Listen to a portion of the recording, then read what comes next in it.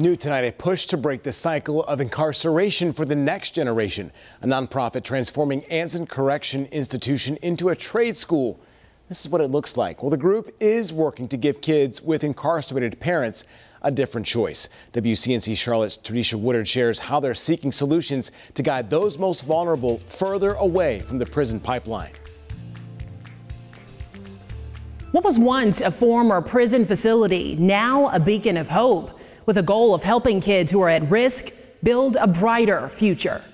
The past, it can sometimes strangle the present, with data showing a child with a parent in prison has a higher chance of also ending up in a cell. We are failing to see the fastest growing population is not the guys coming back into prison, it's the children of inmates. Cyril Prabhu with Proverbs 2:26 says, it's a reality that weighs heavy, with data from North Carolina Health News showing more than 20,000 kids with incarcerated parents here in North Carolina. It's just alarming. History that can't be rewritten. Now the local nonprofit giving them something even better. We need to bring education back into the life of these children. A pen to tell the stories of their futures. We're going to have 5 trades.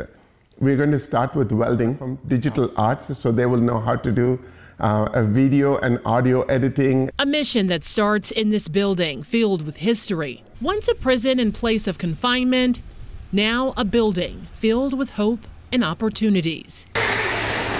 So this is like the welding machine. The 5-2 trade school aims to stop generational incarcerations through education, from prison to trade, from despair to empowerment. We seem to have lost that vision for education. We need to change that.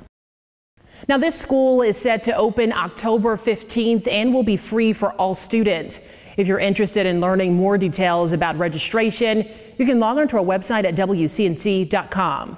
Reporting in Anson County, Tradisha Woodard, WCNC Charlotte.